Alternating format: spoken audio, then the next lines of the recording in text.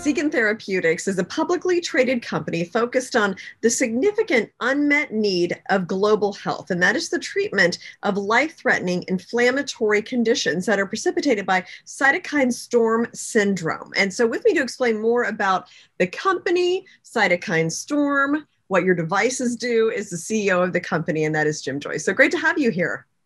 Jane, nice to be on the show. So let's do just kind of an overall look at what you're working on, the company, and then particularly what are some of your main devices that are in development and are being used right now. Yeah, our lead product, Jane, is called Sigyn Therapy. And as you referenced, it's designed to address cytokine storm syndrome, which precipitates a wide range of life-threatening inflammatory conditions, including sepsis, which is the #1 cause of in-hospital deaths.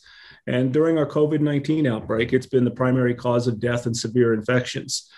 So it's, as you mentioned, a significant unmet need in global health.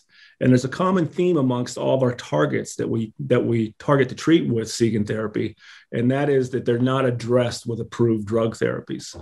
Okay, and this is an enormous market because you just mentioned sepsis and COVID. I mean, these are huge challenges in the healthcare industry. So this could potentially be a very large market. It's a very significant market because it provides pathways into the sepsis market, which that's a $20 billion unmet need as it is. But what people recognize, they recognize because of the media, the role that cytokine storm plays in COVID-19 deaths.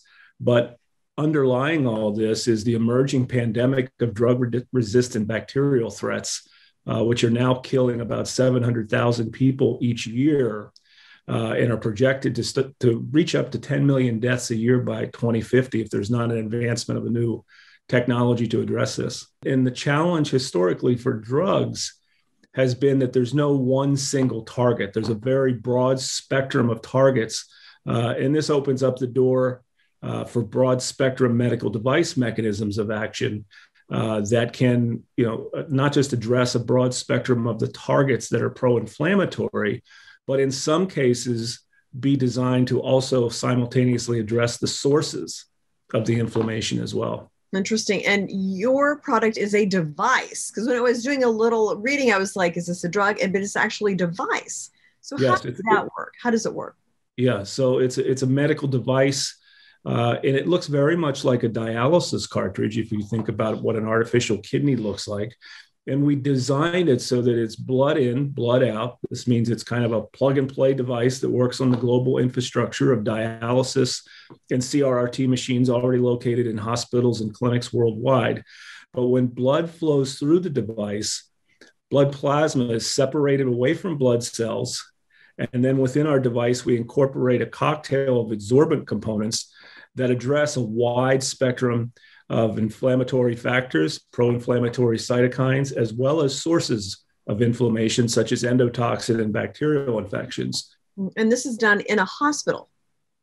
It is. Okay. Would it be done in a clinic at all, or just hospital strictly? It's possible it can be done in a clinic, but typically in every ICU, there are dialysis and CRRT machines right there to be, where this can be deployed. Mm-hmm. And the way I understand is it absorbs some of the inflammatory cytokines, right? So it reduces some of those things that are putting the body out of balance. That's correct. And you used a very good term, out of balance, because that's exactly what's happening. You have excess production of pro-inflammatory cytokines, which we quickly can modulate those down to rebalance the immune system. And the elegant thing about our design is that it's able to do this in a single cartridge, yet doesn't cause any interaction with blood cells. The targets are separated away from blood cells, so there's no means for our mechanism to continue to activate blood cells that might continue the inflammatory process. So you mentioned the FDA. So this device is where in the FDA approval process? We're targeting to submit an investigational device exemption towards the end of summer this year to initiate human studies. Our process with FDA is one where we're a PMA product. We go through CDRH. This is the medical device division of FDA. The reviewers there are the same reviewers that we've worked with previously on our other devices. In fact, the review team there participated along with me and others in a 5-year Department of Defense DARPA program to treat medical devices or to treat sepsis in wounded warfighters with medical devices. So we have a good understanding of the process. In our first study will be a feasibility study to demonstrate safety of our device, to demonstrate that it's well tolerated. And it's during that study that we'll also be able to report observations on reductions of sources of inflammation as well as inflammatory cytokine levels. And then we plan to bridge off of that feasibility study into pivotal studies of multiple indications.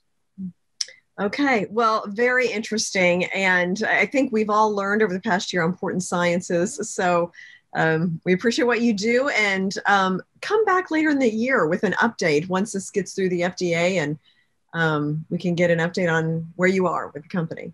All right. Thank you, Jane. I appreciate it. Yep. All right. Take care.